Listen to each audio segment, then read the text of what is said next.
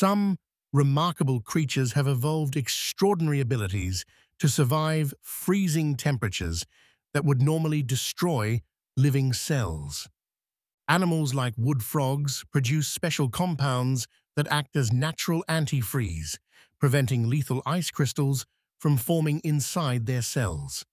These protective molecules, including glucose and special proteins, help maintain cell membrane flexibility and prevent cellular damage during freezing.